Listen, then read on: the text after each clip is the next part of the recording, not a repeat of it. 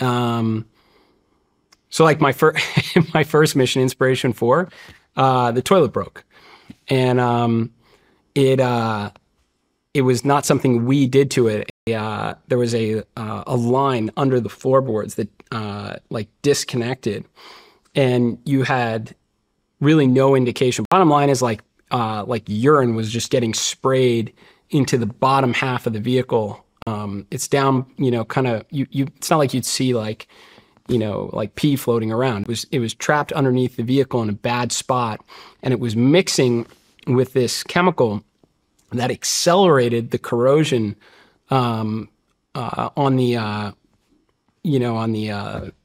like the pressure vessel of the vehicle.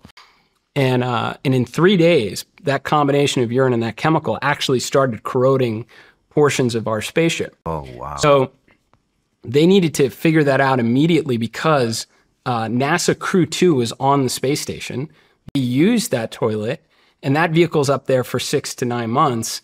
And it's like, if the same thing happened to them, we could have a serious problem with the integrity of that spaceship. And the same thing did happen to them, and there was a lot of corrosion.